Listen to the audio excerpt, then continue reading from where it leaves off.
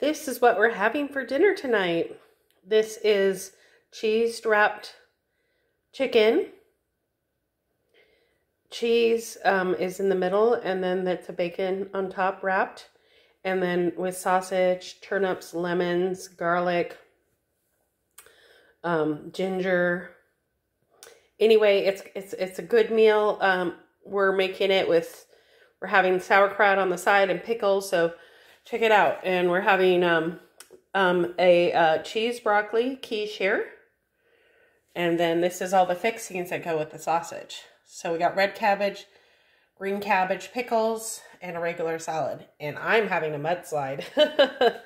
So go ahead and try to make it. The nice part about bringing it out in a cast iron, it stays hot until you're ready to serve. So I just made this up, and I got some beet greens in there.